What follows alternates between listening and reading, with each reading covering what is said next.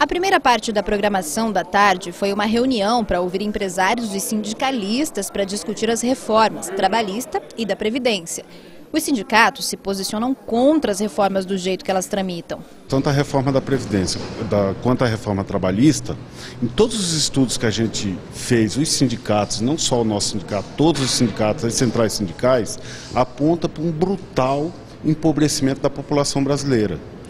E a gente não vê por parte dos parlamentares, parece que uma preocupação com isso. Eles têm uma preocupação que tem uma crise, e que parece, na visão que está posta, que os trabalhadores têm que arcar com essa crise. Depois da discussão, o presidente da Federação da Indústria recebeu os representantes do Estado na bancada federal para ampliar o assunto. A federação se mostra a favor especialmente da reforma trabalhista. Entendemos que o Brasil precisa avançar e entendemos que, acima de tudo, as reformas precisam ser consideradas no dia a dia. Não é possível mais suportar o Brasil na conta que está, não é possível mais ser transferido para a sociedade esses custos. O deputado Carlos Marun foi o primeiro a chegar. Ele quem presidiu a comissão da reforma da Previdência na Câmara. Os outros deputados e senadores que representam o Estado tiveram problemas na agenda.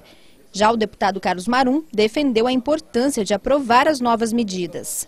Nós temos várias reformas necessárias, mas a da Previdência é imprescindível, vai permitir que o Brasil cresça dentro de um clima de sustentabilidade, dentro de um clima de responsabilidade fiscal e atuando na construção de uma situação que seja boa para os brasileiros e para o Brasil.